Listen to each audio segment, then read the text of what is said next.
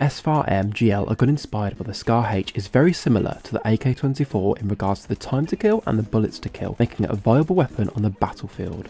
In this video, I'm going to go over my go-to attachments for the SFAR, but also what's in my plus system to help you guys adapt to different situations on the battlefield. Also, if you want to skip ahead, there are timestamps down below in the description. Let's get into it. So for the sights, I use two. I use the Fusion Hollow as it's a very clean sight and the 6x scope when tap firing at longer ranges. For the ammunition, I use the standard rounds. As with this, you have the potential to 4-shot enemies up to 5 meters. Beyond that, the gun is a 5-shot kill up to 50 meters. I also use the high power drum mag as an ammo reserve. This is good, but it causes the gun to be a 5-shot kill at all ranges, making it more ideal at engagements beyond 50 meters. I also use the grenade launcher for the underbarrel, mainly against vehicles, and I also use the incendiary grenade launcher to flush out groups of enemies and campers. Also, to use the grenade launcher on console, just press down on the D-pad when you're not aiming down sight. And next, on the barrel, I use the tactical compensator to mitigate a bit of that horizontal recoil. In addition to that, I use the suppressor when I'm flanking behind enemy lines.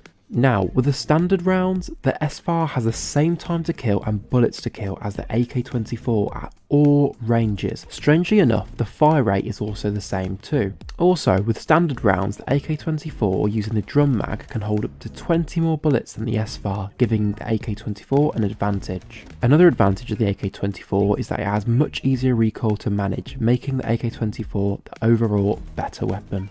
I've also made a gun guide on the AK-24 demonstrating the best attachments for that weapon as well, so if you want to, check that out as well. So, those are the best attachments for the SFAR in Battlefield 2042. If you've enjoyed today's video, don't forget to drop a like down below.